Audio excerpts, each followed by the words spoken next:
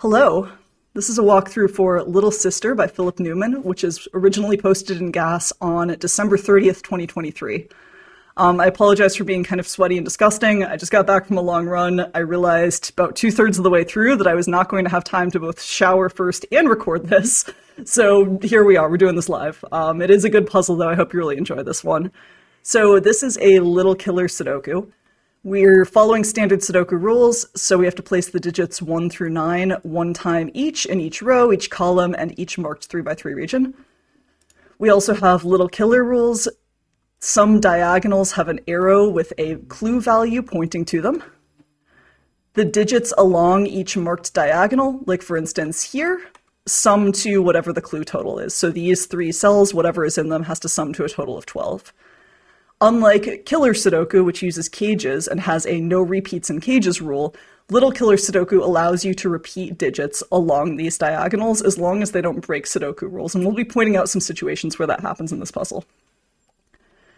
Now, the first place to go generally in Little Killer Sudoku is going to be wherever you see either a low clue total with a high digit or digits in it already, or a high clue total with a low digit or digits already. And so the first place I'm going to go with this is this 12 clue. There's a 9 in it already, and these need to sum to 12, so we only need a total of 3 more, and because these are both in the same box, they have to be 1 and 2. Similarly up here, we have an 8 in this 12 already, so we have a total of 4 more in 2 cells. Those 2 cells see each other. We can't do 2 plus 2, therefore we must do 1 plus 3. These are relatively unrestricted. I could pencil in the totals here. I'm not going to, but I'll probably do that a little bit later. Here, I mean, it could be anything that sums to 10 in these 2 cells, so we're going to leave that for now. We do have a 30 clue that already has a 3 in it. That is very low compared to a total of 30. 30 minus 3 is 27, which is a kind of an old friend as a number because that is 3 times 9. 9 is our highest digit in Sudoku, and we only have 3 cells, so we need to place 3 9s there. This 30 has a 4 in it, which leaves us with 26. Now, 26 can only be created in Sudoku as 9, 9, and 8. So we need to place 2 9s. We can't place a 9 in this cell because there's already a 9 in the row. So we need to place our 9s here, and then we're going to place an 8 here.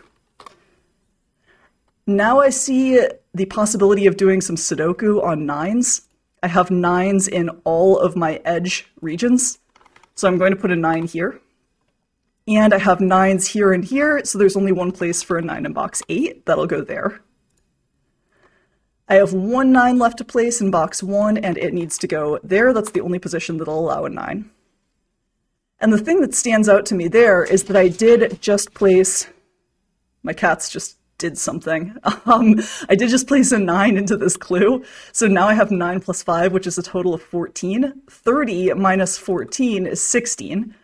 So how do I make 16? Well, the interesting thing here is that I can't use any 9s to finish off that total of 16 because I already have 9s in both of these boxes.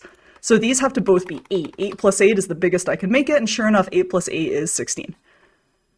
So now do I get a chance to do some Sudoku on 8s? I have 8s there and there in rows 1 and 2, so I know I need an 8 in one of these 2 cells. And I don't immediately see anywhere else that I can work with 8s, so I'm just going to keep that back of mind while I work on the other clues. So what else can we fill in that we haven't been able to do so far? So I'm going to revisit my 12 clues now. This 12 clue is actually looking kind of interesting because I said earlier that I had to sum these 2 cells to make 10. And there are 3 ways to make a sum of 10 in 2 cells. And 3 of them are actually ruled out here, given what I've placed already. So 1 plus 9 is ruled out because I can't use 9. 2 plus 8 is ruled out because there's already a 2 that I've used, so I can't repeat the 2 in the box. 3 plus 7 is still okay. 4 plus 6 was ruled out from the beginning because of the 4 in the box, so this must be a 3-7 pair. So that's dealt with. I'll just need to wait to see how that resolves.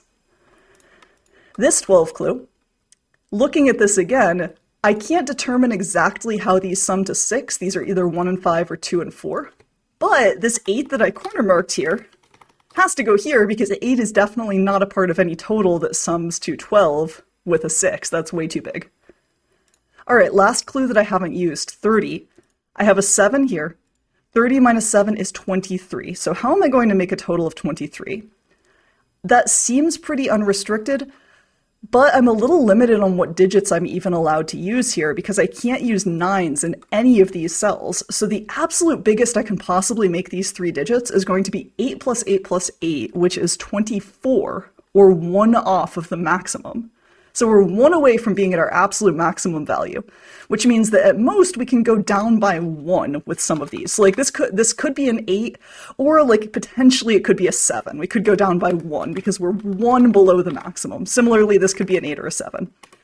And this could be an 8 or a 7, but it can't be a 7, so it must be an 8. So now we've dealt with our clues more or less. We haven't quite fully resolved this, but we have some progress with the clues, and so now before we get anything else, we're going to have to do some Sudoku. I know, right? So let's have a look. I see this 3 looking at this 1 3 pair that resolves it. The 3 resolves this to a 7, and now this 7 resolves this to an 8. And really, I could have noticed that much earlier, but it's not a problem that I didn't see it until a little bit later because I was able to kind of neatly resolve the pencil marks there. These sum to 16 plus 7, which is 23, and so now I need a 7, which confirms what I worked out earlier, that we're going to be 1 below the absolute maximum. This is going to be my slightly lower digit. Now I see that I have 3 8s in these spots, and that rolls 8 out of almost every position in the middle box, so we'll place an 8 here. I have 2 7s here, and I'm looking specifically for hiddens in the corners, just because I do have these corner boxes having kind of these neat configurations of empty boxes or empty cells that tends to point to the presence of hidden digits. And in this case, it definitely does. So I have 7 here, 7 down here, which gives me a hidden 7 in this region. Do I get any other 7s? Yes, I do. The hidden 7 in this region is here because we have 7s in these rows and in these columns. And I can't quite place a 7 in this row yet, and I can't quite place a 7 up here in box 2 yet, so we'll have to hang on to those for the time being. This region is looking restricted. So I need a 2, a 4, and a 6, and I have a 2 and 4 in this column already. So that's going to be a 2, 4 pair in some order. And that's going to interact nicely with this region, so I need a 1, 5, and 6. The 1 can't go in these 2 cells because there's already a 1 in the column, so I'm going to place a 5, 6 pair there, so this has to be my other member of the 2, 4 pair. What do I still need in this region? So I need 1, 2, 4, and 5. And so a pair here will have to sum to 6. This is not a 1, therefore this is not a 5, because I know those have to sum to 6.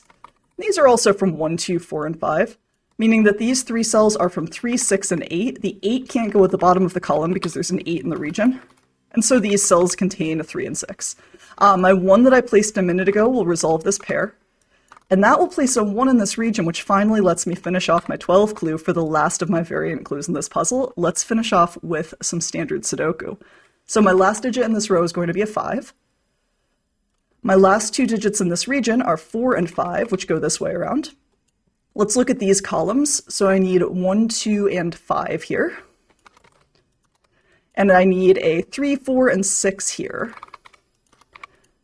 And I'm being a little bit sloppy pencil marking those in, so early I don't really need to do that, but I'm just going to do it so that when I look at that later, I won't have to waste time thinking through it again. So I need to place a 5 in this column and also a 3, and because there's a 5 already in row 6, I'll place that there. That's not a 3 or a 4 because of the 3 and the 4 in the row, so that's a 6. That's not a 6. I need a 1 or a 2 here. I also need to place a 6 in this region, and it can only go in that position. And then this has to be either 1, 2, or 4. This can't be a 5, so my 5 in this region goes here. These are from 1, 2, 3, and 4, and they can't be 4. This is also either 1, 2, or 3. Okay, what do I still need here? So I still need 1, 2, 3, and 4. Really, these low digits are hanging on until the bitter end, aren't they? So here I still need a 6 and a 7, and also a 2 and a 4. So this is either a 2 or a 6. This is either a 2, 4, or 7. This is not really turning out fruitful, so let's look somewhere else before we just bash through that with pencil marks, shall we? And I like to do that while I'm solving. I'm happy to kind of move away from something if it's not proving to be productive, especially in gas where I can be confident there's always an easy next move somewhere, even if I haven't quite seen it. So here I still need a 2, 6, and 7. And that doesn't resolve yet. So what can I do here? Oh, okay, it's in the bottom row. This is what I need. So I still need 3, 5, and 6. This can't be a 5. So my only position remaining for a 5 here is there, which resolves the 3, 6 pair. That eliminates 3 from these cells, so I know there's a 3 in one of those cells. Therefore, there's not a 3 here, so that's a 4. That's going to be a 2, which eliminates 2 from those cells and kind of bounces back and makes that a 2. And resolves all of these positions. Nice, we're well on our way to being done with this then. These cells have to contain 1, 4, and 5. 5 can only go there, and this is going to be a 1, 4 pair in an unknown order so far. I have a 2, 6 pair here, and I also have a 4 already, and I can eliminate 2 there thanks to the pair. Here, I still need 1, 4, and 6 or 7. This cell is going to finish off a lot of it. So I didn't notice that, but I had 1 remaining cell in column 1. That's a 4, that's a 2. And I think that that's going to get us everything with Sudoku alone and without referring to any other variant techniques. I think we finished it all up.